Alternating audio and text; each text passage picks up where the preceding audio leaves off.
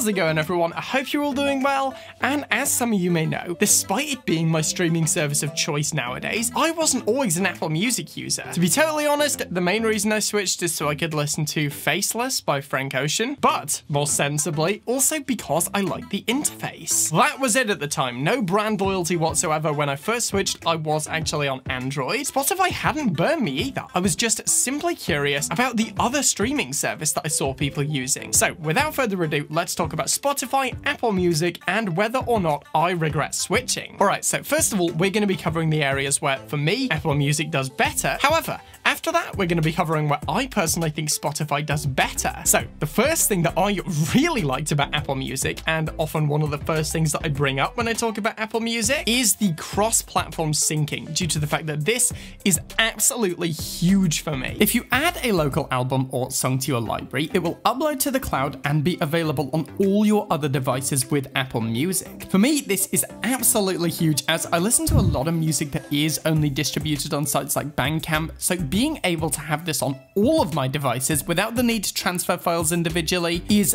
huge. You don't even have to download them to be able to play them either. You can simply stream them as you would any other song. This is actually one of the first things I noticed when switching over to Apple Music, and it instantly hooked me. Even back then, I had a lot of albums that were only distributed on Bandcamp, and this is one of the main reasons as to why I've stuck with Apple Music. I think this is a fantastic feature, and it would be great to see it more widespread. Next up, this is more of a personal preference one, but the interface. I personally prefer Apple Music. I think it's a lot easier to just see what you want, view albums, and find stuff, which is a big one for me as I do have a lot of music in my library, so that's important. Spotify to me has always felt either a little bit too minimal or a bit too cluttered, especially on the desktop side of things, because this isn't just mobile. With Apple Music, there is more on the screen at a time, but it's more consistent, and in my experience, been easier to get to where you want in less clicks than Spotify, so I personally prefer Apple Music in this regard. If you do prefer the layout of Spotify, of course, as I said, this is personal, but for what I like, Apple Music wins this one. After this, it's not a huge one, but the lyrics feature on Apple Music is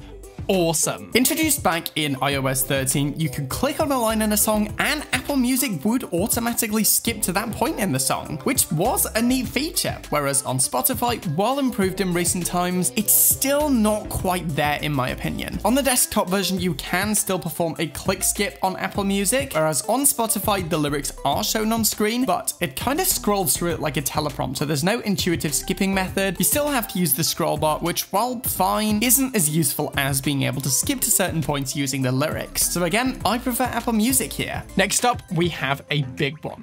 Lossless audio. On Apple Music, you can now listen to music in lossless quality, which is actually kind of awesome. Now granted, this does only work wired, which is a little bit of a caveat, and if you want to use the highest quality possible, Apple actually recommend a DAC, but still, it's nice to have. This was also released at no extra cost last year, and while Spotify Hi-Fi, which does promise to deliver CD quality listening, it is also expected to cost extra. As it currently stands, Apple Music is one of the cheapest ways to get lossless streaming, and as it is included in the streaming cost, in this category, at least currently, Apple Music wins. After this, we have iMessage integration. Now, something that I really like about Apple Music is you can actually select a song that you were recently listening to and send it to someone directly over iMessage. Honestly, well, I don't really use iMessage. For the people who I do talk to on there, it is really nice to be able to share music in such an intuitive way. Finally, we have that Apple Music actually paid their artists more. Now, it was first reported by the Wall Street Journal. Apple claimed to, on average, pay a cent per stream. This is important to me because more money in artists' pockets means more music. I love music. I want more music. Therefore, I want to make sure the people who are making it are getting paid. Making a living as a musician is increasingly difficult. CD sales are on their way out. The commercial studios on its way out. Not to mention that concerts have basically been shut down completely over the last few years due to COVID, so making sure that musicians are getting paid for their craft is important. And if I can make sure that musicians are making a little bit extra money while I'm streaming their music, then I like to do that. Also, nearly done with the preachy PSA, you can still buy albums a lot of the time off Bandcamp, which I like to do for albums that I really like. Alright, now moving on to the areas where I personally think Spotify does better, / the negatives of Apple Music in my experience. Apple Music actually has less of the songs that I like. A big big one for me is Just Married by Glockamora. This is one of my favorite albums of all time. Not available on Apple Music, but on Spotify, it is. Now, realistically, I already own most of the albums that I really like, so this isn't a huge deal to me, but it would still be nice to have. Next up, and this is a big one for some people,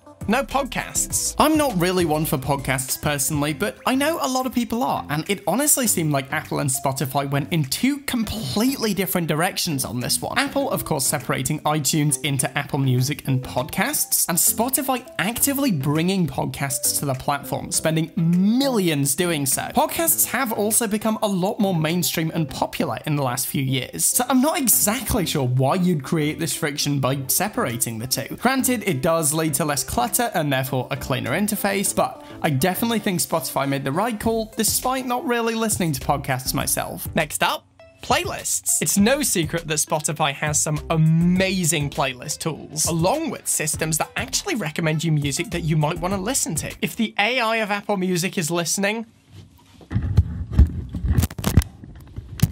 I don't want to listen to Drake.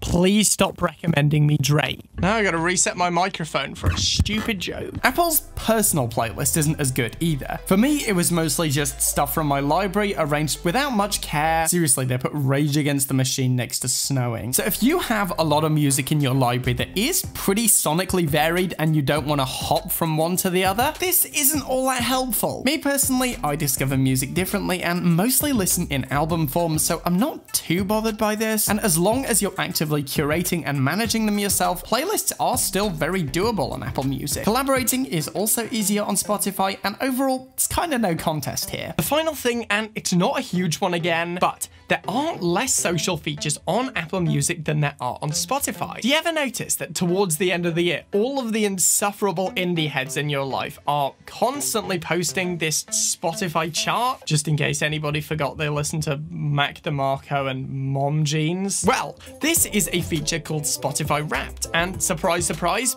it's not available on Apple Music. While there is Apple Music Replay, which is nice to see what you've been listening to, it's much less shareable than the Spotify one. There's no ultra flashy graphics, it's mostly just a playlist, and so it's much less of a yearly tradition than it is on the Spotify side of things. Now, it would be nice to see something like this come to Apple Music, but honestly, due to the fact that Spotify Wrapped is so ingrained at this point, I definitely think it'd be hard to beat. Overall, while it certainly hasn't been smooth sailing all round, I definitely think for my personal listening needs, I made the right choice with Apple Music. And if the things I've talked about in this video sound appealing to you, then maybe check out Apple Music. And if not, out of the big two, Spotify may be your better option. Alright guys, so that's it for today. I hope you've enjoyed this one. I mean, over the way, which do you prefer? Do you prefer Spotify? Do you prefer Apple Music? Do you like something different entirely? Feel free to let me know in the comments. I always enjoy reading those. As for now though, as always, thank you for watching. Remember to like the video if you want to see more content like this, then smash that subscribe button. I'm done for now, and I will see you guys in the next one.